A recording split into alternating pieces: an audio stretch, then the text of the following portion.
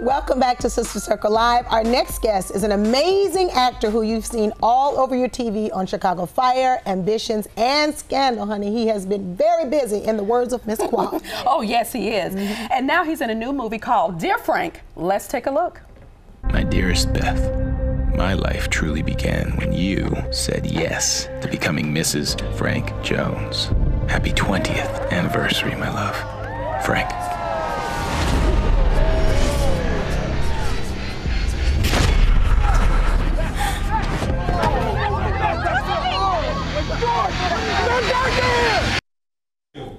Oh my goodness. That's really something. Please welcome Brian White. Yay!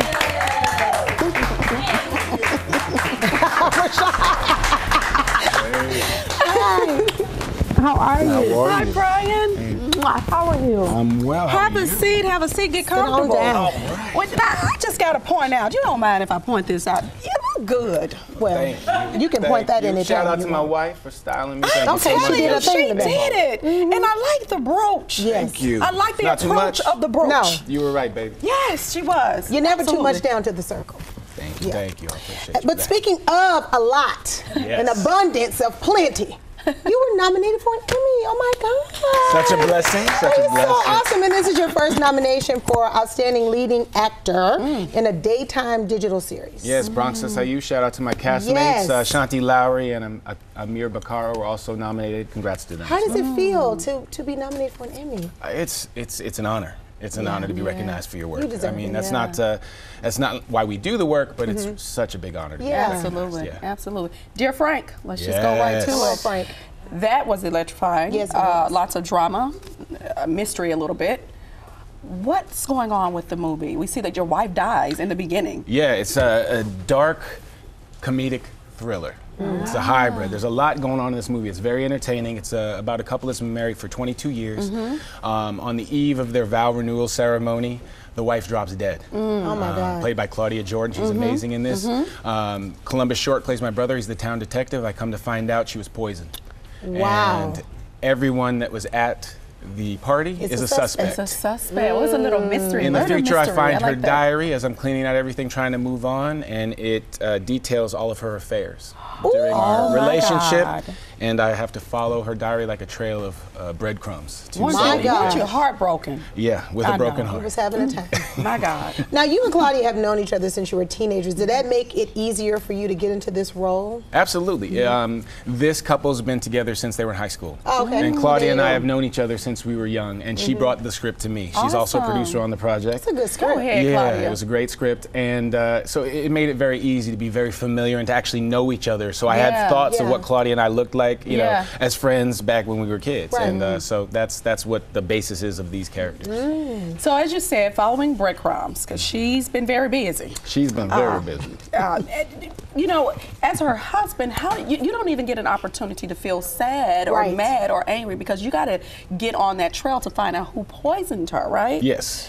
How are you going to take revenge? Well, I don't want to can't give tell any you. spoilers. We're going to handle things see one how at I a question time. it. We're I going wanted to it. eat each crumb of bread at one time, and make sure all those crumbs are gone, and my wife's plate's clean. But you really wanted to take revenge out on her, didn't you?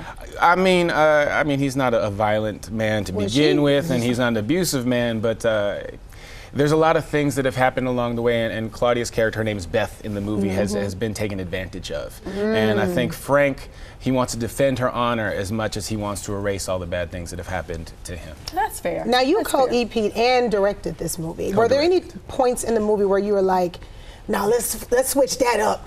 Let me try this again. You know, was it hard being like, okay, behind the camera, then come in front of the camera, behind the camera? What was that like? Yes. Shout out to Josh Weber, who's an incredible director. He's made several of his own films. He's my co-director on this, gave me the opportunity. It's been something I've wanted to do for a long time. I've been writing for about 10 years. I've written maybe 12 scripts. Was blessed to be a part of writing some of Ray Donovan last season, some of my stuff. I love Ray Donovan. That's really good. And came into this, and it was a truncated script. Indie films, sometimes you have your whole story there, but it needs a few more pages. And Mike Buntaser and Josh let me Get fill in in there. a little bit, and then direct. Josh helped me and I helped everybody else, and it was a wonderful experience. All right, that's all right with me. So where exactly can we find the tour? Because you're on tour right now. Tonight, 7 p.m., Regal Hollywood Theaters. It's a free screening. Everybody come on out. Tomorrow at the Georgia International Congress Center. Okay, well, thank you so much for joining us. If you're going to be here for the whole hour, he's still going to be with us. We're going to the table, so stick around. Welcome back to Sister Circle Live. We are here with actor Brian White, who's been just doing his thing for quite some time. Absolutely. We love when we had a little bit more time with you so we can get it all in your business. Let's go. Well, we've already kind of figured out a little something. You have an adorable little girl, and she's absolutely amazing. Some kind of way she got into your wife's makeup. And,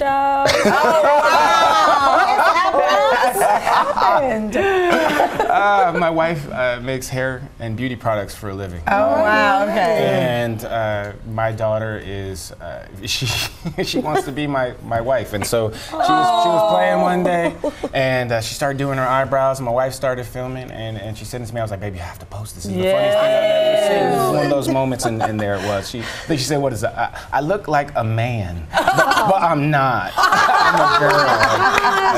That's our cute. So cute. Her personality just shines through. Yes. Quick question though. Yes. Do you think she's going to get the acting bug like her daddy? I hope not. I hope not. Oh, really? Why do you say that? I didn't find it until after college. You know, I mean, I grew up normal. I think acting's a hard business. You're judged on how you look. You're judged on things that that aren't areas that you can control. Yeah. And if I was going to, if she has a big interest in entertainment, I'd suggest voiceovers. Wow. It's a great way. It's not about your appearance. The kids can make their tapes from home. If they have some acting ability, it comes out in their voice anyway, and they can start that way and see if they even like the schedule. That's Are you leery about the whole child star stigma that's associated with your kids? Yeah, I mean, I've worked with a lot of kids, and it's hard for them. And the most grounded, normal kid I've ever worked with was the kid that does the voice for Daniel Tiger. He didn't even know he was an actor, but he had been working since he was 8.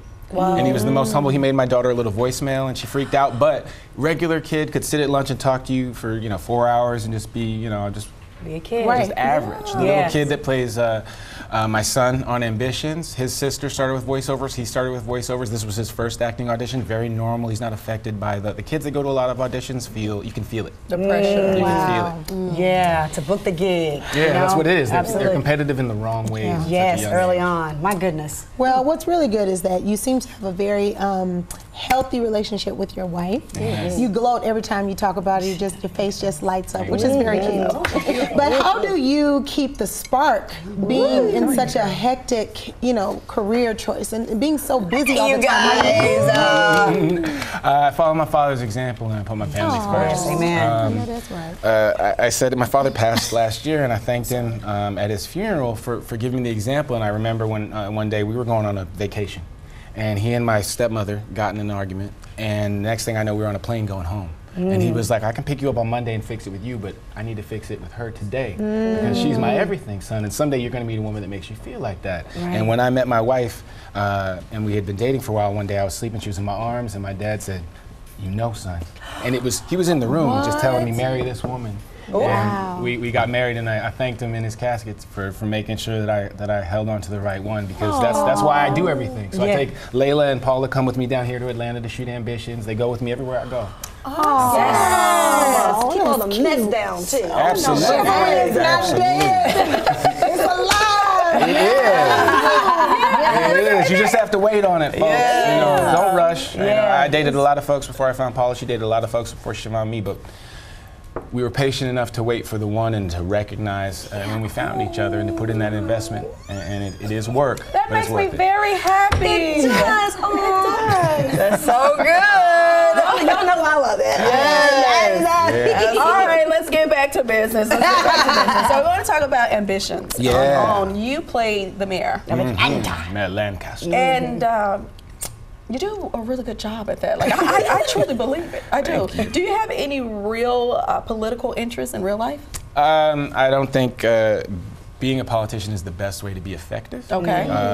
Once you're in power, you're beholden to a lot of people. I worked as a surrogate for Barack Obama and for Eric Garcetti, and I learned that by watching them. Bill Clinton gave me my diploma at Dartmouth College, and I think I would rather be part of I'd rather be a lobbyist than a politician. Lobbyists get the stuff done. It's a dirty game, but if you want to get stuff done, there's other ways that are more effective than actually being in office, I think. My goodness. Okay. That's deep. So last month you received a personal invitation to Tyler Perry's big extravaganza.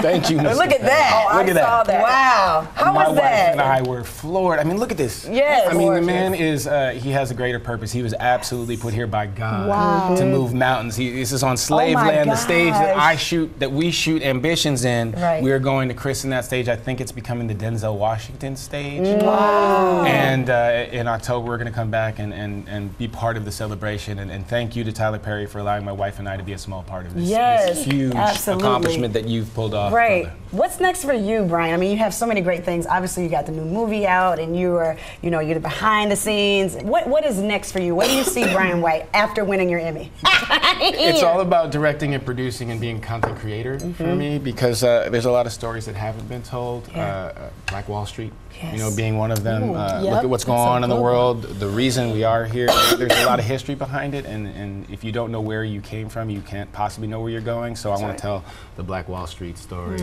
I want to tell the Harlem Hellfighters stories. I mean, there were troops back in World War I, brothers speaking Italian, French, German that were protecting and serving and never got the credit for it. We haven't heard their stories. So I'm just going to make more stories, do more directing, do more acting, and keep doing good out there. Man, you are a godsend. My God, my goodness. You talk about Tyler Perry, we talk about you. I know Keep that's doing right. your work. Yes, Keep doing great things. We love having you down to the circle. Yes. Remember to check out Dear Frank in theaters when it drops in November.